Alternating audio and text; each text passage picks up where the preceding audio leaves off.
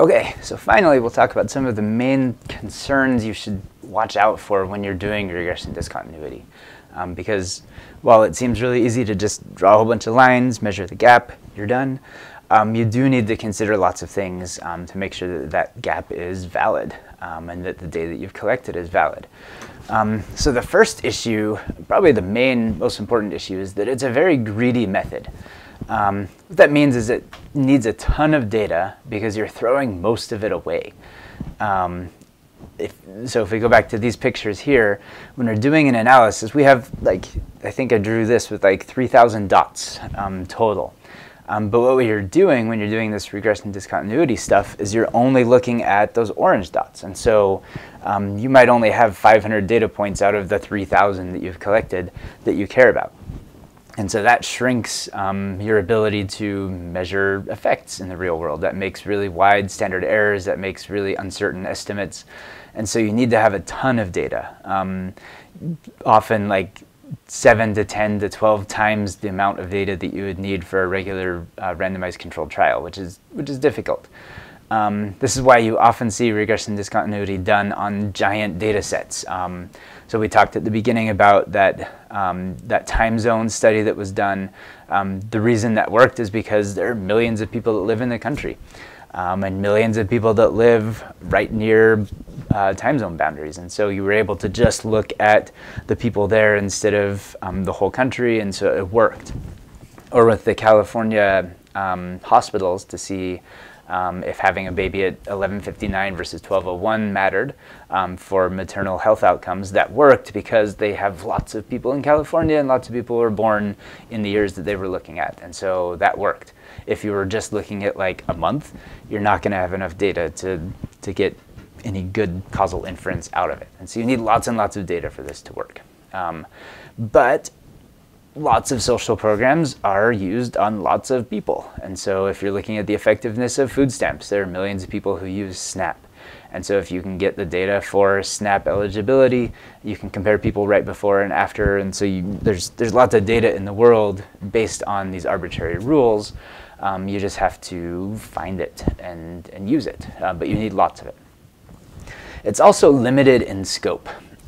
So we talked a couple videos ago about the fact that you're only measuring the average treatment effect for people in the bandwidth. So what you end up getting is something called the local average treatment effect instead of the total average treatment effect.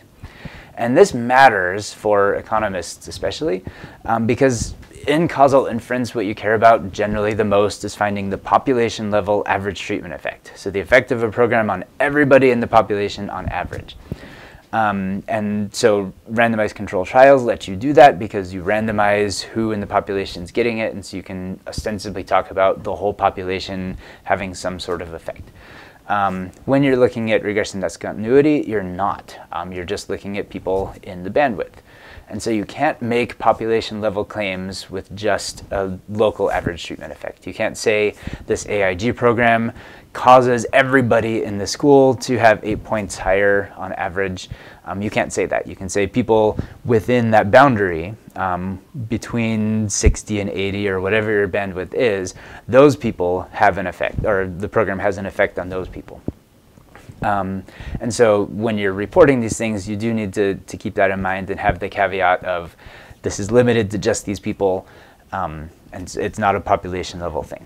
And so with that, there's some hesitancy in some corners of the econometrics world that you shouldn't use this necessarily for policy, for making policy and for determining if a program is effective, because you're just talking about a narrow section of your population, not the whole thing. But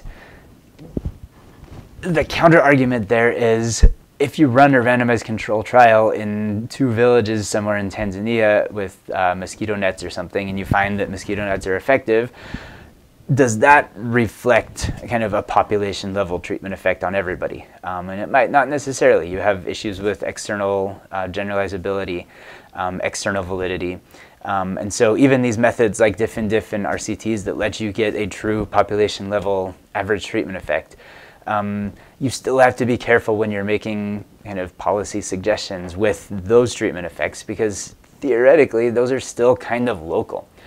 So Angrist and Pischke, the authors of the metrics book that you have, in their earlier book called Mostly Harmless Econometrics, they have this important quote in there that says, essentially, all quantitative empirical results, every analysis that you do, all of the effects are going to be local to some extent. Even if it's a perfect RCT, it's still going to be local to the section of the population that you care about. And so don't be afraid of making policy suggestions and program suggestions based on a local average treatment effect. You can still make good suggestions. So just keep in mind that you're looking at a limited section of your population. But even with diff and RCTs, you're still looking at a limited section of your population. And so it's not like everything's perfect either way. So don't be afraid of local average treatment effects. Another thing to keep in mind is that regression discontinuity is very graphically oriented. This is one reason it's so intuitive. People love this stuff because you can look at graphs and pretty readily understand how big an effect is. And so if you look at these graphs here, you have panel A, that's a pretty big jump there. Panel B, maybe not so much of a jump. Panel C right here, maybe there's no effect there. If you present panel A to funders for your nonprofit and say, our nonprofit boosts these blue dots by however big that gap is, that's memorable. People are gonna like that. They're gonna fund you. You're gonna get lots of money for your nonprofit. Hooray. So if you show these lines here, which one of these lines, or which of these panels here show a significant effect? Which of these gaps is significant? A looks pretty good. B, maybe that's significant. C right here, those are pretty close together, so that's probably not significant. And so if you presented C to funders, they would probably see that and say, it doesn't really do much, that's just up to chance. And if you just relied on graphics here, you would give up on C. You would say, there's definitely no effect there, so stop. But when you actually measure these things, if you look at the p-values here that I've put in the plot titles, the p-value for the first two is below 0.001, super significant. The t-score is way bigger than 2, which is kind of the threshold you have, the 1.96 if you remember from your stats classes. But if you look at this plot here, it is significant. The p-value is 0.046, so right on the border of 0.05. The t statistic is 1.997, which is just barely above the 1.96 that we use as kind of the 5% threshold. But technically, this is still statistically significant, even though it doesn't look like it. And so relying just on graphics isn't the greatest. You should also get the numbers, find the p-values, get the actual size of this gap, and get the uncertainty around it with the confidence intervals and the other t statistics. That's important. So don't over-rely on graphics. Graphics are neat, but seeing super clear breaks is pretty uncommon. You're going to find smaller treatment effects. You're not going to find like a 3,000 point treatment effect.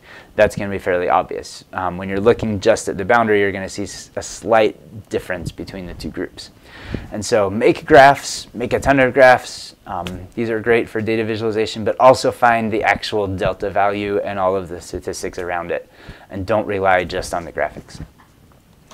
Another thing to worry about is people's behavior around the cutoffs. If people know about the cutoff, they will often change their behavior to either get into the program or to avoid the program. Like when we talked about moving to opportunity, there were a whole bunch of people who did not want to be lotteried into the program that makes them move out of their neighborhood. They didn't want to do that. So if it was based on some sort of eligibility threshold, you might not want to get into that program, so you might fudge the numbers a little bit. Or in the case of this AIG test, the teacher administering the test might know that the student who scored a 74 is really good, but they were just having a bad day, and so they might fudge the number to get it to 75 so they're in the program. And so if you see manipulation with this running variable, that can mess up how comparable your treatment and control groups are. You don't really have similar people anymore because you have people who are maybe above kind of the normal average around the threshold, lowering themselves into the group, or people way below, moving themselves up. And so you can't really talk about comparable treatment and control groups if you have this sort of manipulation. My favorite example of this manipulation here is this graph here that shows the distribution of marathon finishing times for all marathon runners since like the year 2000. There's like 9.6 million observations here. And so if you see this, in theory, you would think that like the distribution of finish times is fairly smooth, but it's not. If you look at the white lines here, this is at specific times. And so there's the 5-hour break, there's the 5-minute and 30 break, 6-hour break. And if you look over at the 4-hour break, there's a ton of people that try to finish under 4 hours. And then nobody's really trying to finish at 4 hours and 1 minute. That kind of drops. And so people are purposely, they're manipulating this cutoff, not in a bad way. They're just trying to hit like a personal record. They're trying to say, I'm going to finish this marathon under 4 hours or under 3.5 or under 3. And so you can see lots of bunching right up at the threshold. And then no bunching on the other side, because nobody generally has a goal of trying to finish a marathon in 3 hours and 3 minutes. You're going to try to do it in 2 hours and 59 minutes instead. And so what you have is you don't have a smooth distribution of your running variable here. You have clear manipulation where people are trying to go a little bit faster right before the threshold. So there are ways to test this. In your causal inference mixtape reading, Scott Cunningham talked about the McCrary density test, which you can run in R with this RD plot density function. What this lets you do is graph the distribution of your running variable. So this could be your AIG score, this could be your income, this could be whatever assigns treatment into the program. And if there's manipulation, you'll see a graph that looks something like this, where there's lots of bunching right before the cutoff, and then after the cutoff, it's really low. And so that's a sign. You can see those confidence intervals don't overlap. So that's a good sign that there was some manipulation. People are like, there are more people than expected on the left-hand side of the cutoff. If you look at the no manipulation distribution right here, those confidence intervals overlap. That's fairly continuous all the way throughout. And so that's kind of a good way of checking that there's no manipulation in the running variable. People are just doing it continuously across that whole range. Another issue you have to worry about is this idea of non-compliance. And we'll talk more about compliance when we talk about instrumental variables, because you have groups of people who might be assigned to the treatment and then don't do the treatment. We call those non-compliers or defiers. But we have that here in regression discontinuity as well. People who are on the margin of the cutoff might not get into the program when they're supposed to, or they might get into the program when they're not supposed to. We see this in real life with the Affordable Care Act, as that was rolled out back in 2010 in states that didn't expand Medicaid. You got people stuck in this weird gap where if you lived in a state like North Carolina, like I did when they rolled out this Affordable Care Act stuff, if your income was between 100% and 138% of the poverty line, then you did not qualify for subsidies and you didn't qualify for Medicaid, and so you were kind of stuck in the middle.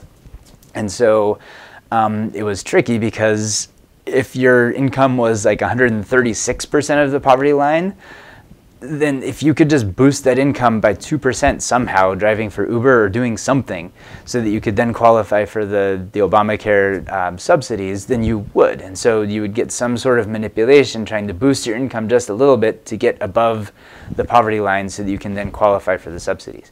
And so like we see this manipulation type of stuff all the time, and it's not a bad thing. It's not the people who were 136% were cheating by trying to boost their income. That's kind of a logical thing that you're supposed to, that you do so that you can afford health insurance. But it is a sign of kind of not having a clear break in the assignment of the program. So what you end up with is this thing called sharp discontinuities and fuzzy discontinuities.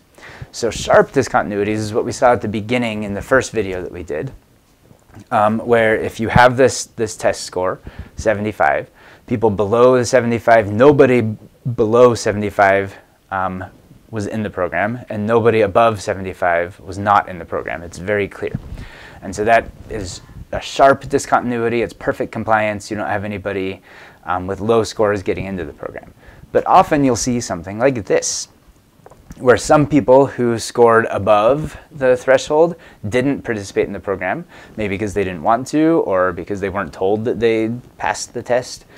Or you might have people, if you look at the top line, that scored lower than 75, but still participated in the program. And so if you have something like this, you have something called a fuzzy discontinuity, which is imperfect compliance. You have non-compliers in both of those groups. And so what do you do with that?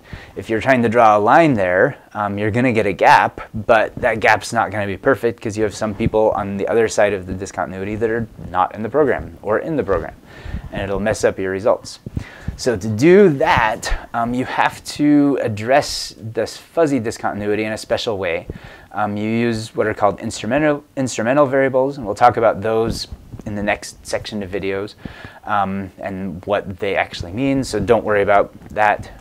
You don't have to worry about fuzzy discontinuities for your problem set. Just know that they exist, and you just use an instrument, and that generally fixes it. The instrument that you use, you don't have to find a weird instrument. As we'll talk about with instrumental variables, you have to have weird, bizarre things like rainfall. With fuzzy regression discontinuity, you can generally just use an instrument of which side of the cutoff people should be on, or if they should have been in the program or not. And one of the problems with fuzzy discontinuities is that you're finding, again, just the local average treatment effect, so people within that bandwidth, but you're also finding the local average treatment effect for just the compliers. And so it's a smaller slice of your local average treatment effect. You're not looking at the non-compliers. You're just looking at people who followed the instructions and who are within that bandwidth. And so the effect that you get out of a fuzzy regression discontinuity is kind of even not necessarily smaller, but has other potential biases, other potential issues with it than just a regular local average treatment effect. You have to worry about this double localness, which can be a concern.